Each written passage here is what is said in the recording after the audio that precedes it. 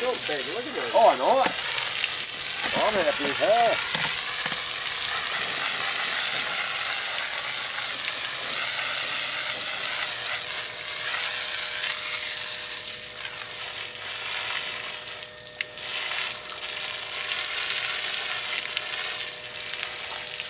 Well, I'm wondering if Steve's ain't bigger.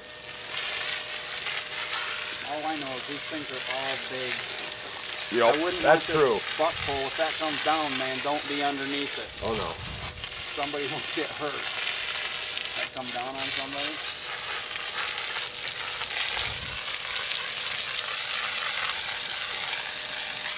That's camera, bud. Camera.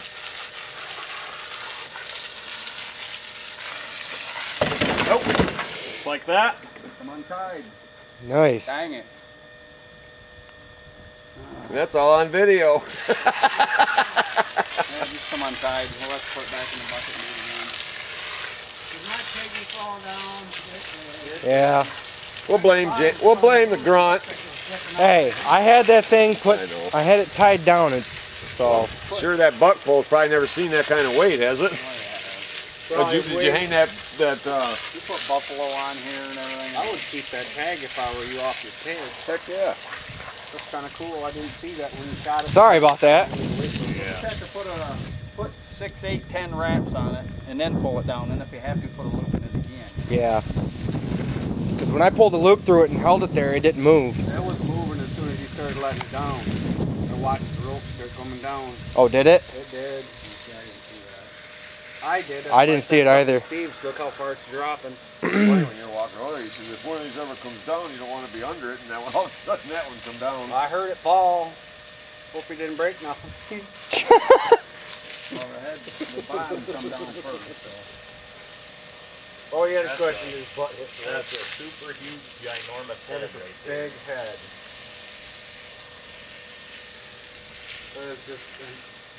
It'll be interesting to see what a European mount on that's going to look like. Yeah. It's going to look like that one inside, only around it, but it's going to have the big teeth like that. Because you're only seeing about a third to half the tooth. When they do a European mount, it's going to look a lot bigger yet than what we're seeing.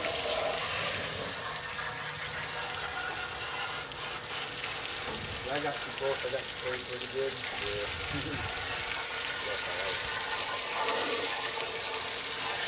Crazy was broadhead went in, cut a nice little hole to go all the way in and all. There's a nice little hole. You'd have to feel on the inside to see. Just out of curiosity, can you see that hole in there or no? I don't know, I'm going to try to watch it up there. I don't think it went all the way in. I don't think so. It doesn't look like it. There's damage here, but I don't think it went through. I don't see any water coming out this There's no damage there. I mean, it didn't go. It just hit the rib cage. Right. It hit the rib. Never went through? The ribs. No. Definitely a new bow. You need to shoot heavier arrows and a cut-on impact broadhead. That's right. For pigs. The penetration is everything. The kinetic energy of them heavier arrows will really put a little drive into it. Right. Especially with a cut What, on you say tag. aluminum? Well, you can shoot.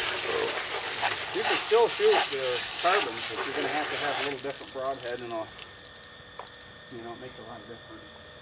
I don't like that hook on that one, but it's holding. Yeah. I feel like I'm walking into a death trap. Half a dozen aluminum arrows to see. Right. Now that I think about it, when I shot my bear, I had 150 grain. Well, they make big game carbon arrows too, but to get the teeth, get out of the teeth. You want me to turn the camera off, Dad? Arrow.